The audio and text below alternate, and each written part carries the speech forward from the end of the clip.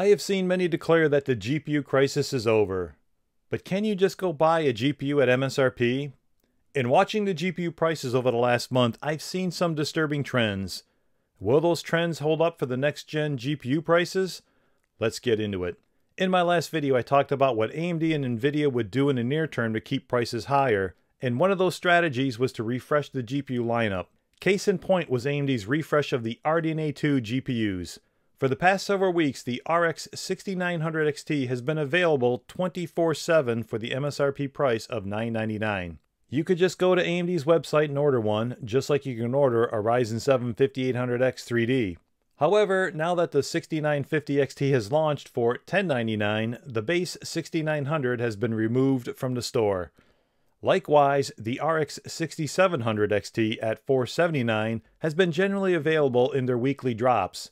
However, now that the 6750 has launched at $549, the base 6700 has been removed from the store. So AMD's strategy to get you to pay more is to refresh the GPUs with factory overclocked versions for more money. And now that they've removed the previous versions, you don't get the choice to not pay for the factory overclock. The average transaction price just went up. Also, at the high end, to make the decision even easier, AMD removed the 6800 and 6800 XT from the AMD store. So if you want AMD's version of a high-end GPU above a 70 series card, the price now starts at $1099. Now, I've been watching the GPU prices for the last month, and I have seen a disturbing trend that people are not talking about. I have seen many reports on the GPU deals where you could get a GPU for MSRP or even slightly under MSRP, and that is more true than ever for AMD GPUs. But what about NVIDIA GPUs? 3DCenter.org released their latest update for GPU prices in Germany, and they showed AMD cards are now only 7% above MSRP, and NVIDIA cards are now only 14% above MSRP. To see how that compares to prices in the US, let's go to Newegg's website and search through the GPUs, and you'll see what I mean. Let's start with the good news first. Looking at AMD's GPUs, the RX 6600 has 5 GPUs that are within $20 of MSRP. The 6600 XT has 3 GPUs within $20 of MSRP, and so does the new 6650 XT. Please note that not all have free shipping. The 6700 XT has 3 GPUs within $20 of MSRP, and the new 6750 has only 2 GPUs at MSRP. The pricing on the 6800 is still messed up and is at least 31% above MSRP, and it's a similar story for the 6800 XT. The 6900 XT can be had for $50 under MSRP, and several examples at MSRP. Finally, the 6950 XT is listed at MSRP pricing, however, it's not widely available yet. So other than the 6800 series, you can get a Radeon GPU for at or around MSRP. Now for the disturbing part. Let's look at the NVIDIA GPUs.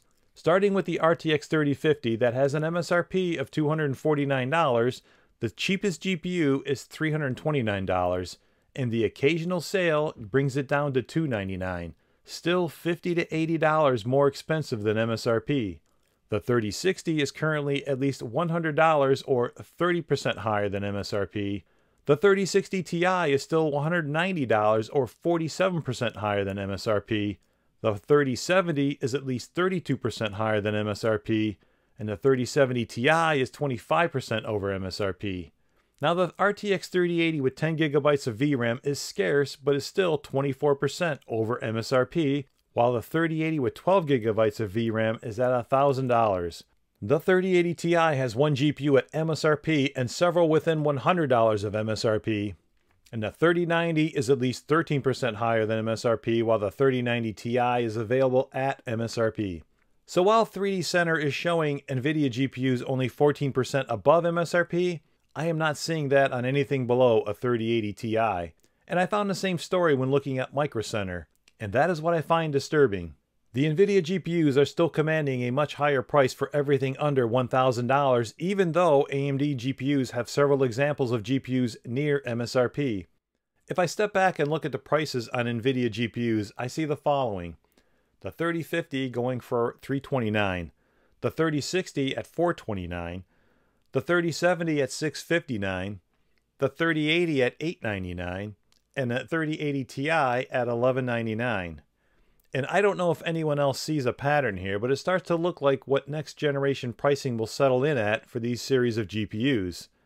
So I can see where NVIDIA would set the MSRP of the cards to be higher than this gen, such that a 4050 would be $299, a 4060 would be $399, a 4070 would be $599, a 4080 would be $799, and a 4080 Ti $1199. However, your AIB partner models would run $30 to $80 higher. So the 4050 would be firmly in the $300 range, the 4060 would be in the $400 range, the 4070 in the $600 range, the 4080 in the $800 range, and the 4080 Ti in the $1,200 price range. Now I'm sure some of you are thinking, won't AMD GPUs provide the pricing competition to drive prices down? Let's consider that. By the way, if you like videos like this, like, share, subscribe. And as a side note, does it bother anyone else that AMD creates renders of a GPU like the 6650 XT and then does not make it available for purchase? Let me know in the comments below if you would like that two-fan design for a small PC build. AMD GPUs have been readily available since last summer, and the prices were priced up to match their RTX counterparts. That was possible since the NVIDIA GPUs were just not in stock. So you either paid the NVIDIA GPU-like prices for the AMD card, or you waited. Now that NVIDIA GPUs are readily available, the AMD GPUs are not able to price as high.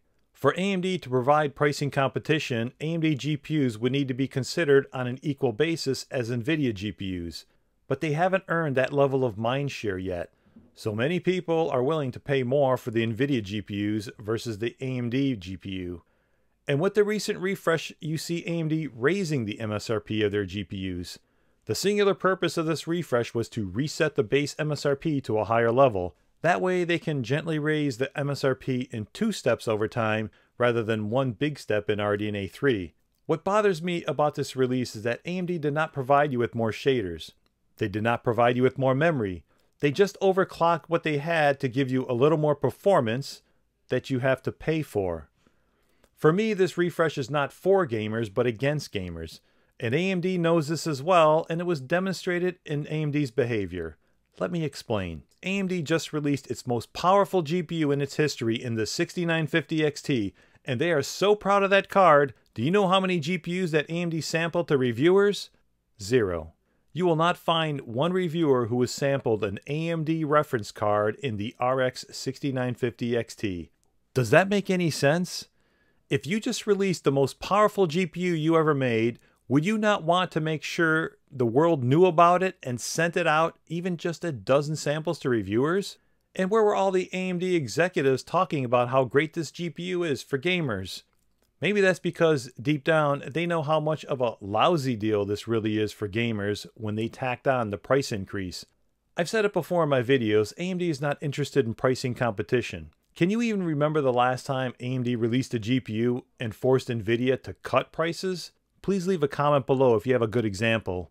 They are only interested in having NVIDIA set the pricing structure, and then they will slot into that pricing structure. And the price increase of this refresh is a clear demonstration of that strategy.